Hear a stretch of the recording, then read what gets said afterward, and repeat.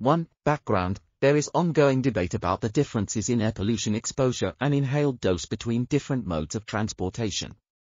The aim of this systematic review was to examine air pollution exposure and inhaled dose according to mode of transport and pollutant and their impact on years of life expectancy, YLE.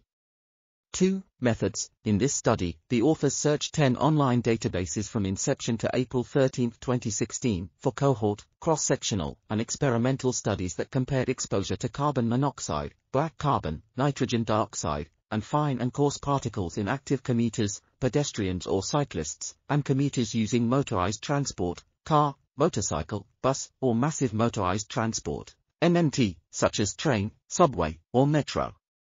The authors excluded studies that measured. This article was authored by Magda Cepeda, Master of Science, Josje Schoufour, PhD, Rosanne Freak-Poli, PhD, and others. We are RTCLTV, links in the description below.